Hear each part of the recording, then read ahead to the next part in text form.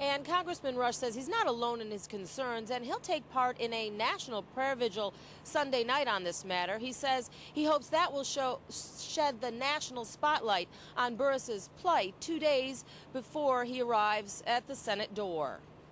Battle lines are being drawn over Roland Burris's appointment to the Senate, and both sides are gearing up for a fight next week.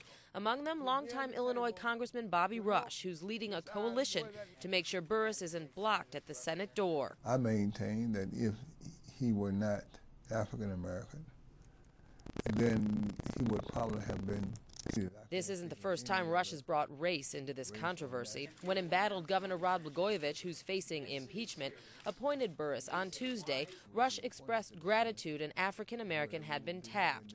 Rush says Blagojevich's troubles have nothing to do with Burris's qualifications or the legality of his appointment, then stopped short of calling the current outrage a conspiracy. Those individuals who are a part of that plan and program are relentless in their efforts to keep rolling out so they can get their person in. Burris's legal right to hold the Senate seat is gaining some support from newspapers, former elected officials, and political analyst Paul Green.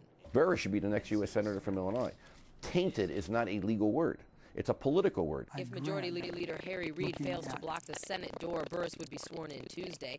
That's the same day the House Impeachment Committee in Springfield could get taped conversation of Blagojevich allegedly asking for money in exchange for the support of a gaming bill. And today, House Speaker Mike Madigan called all representatives back to the Capitol next Wednesday, indicating the House impeachment vote could take place by the end of next week. I think he's seen through his attorneys what's going on down there. I don't think he feels like he's getting a fair shake in the hearings down there, so I don't think he's surprised that they're trying to rush it along through the House.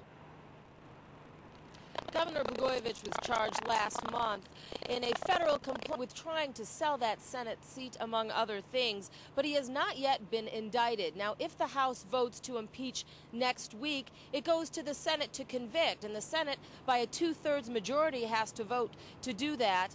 That would remove the governor from office, but that, Ann, could take several weeks. We're live outside the Thompson Center. Dana Kozlov, CBS 2 News. Dana, thanks so much.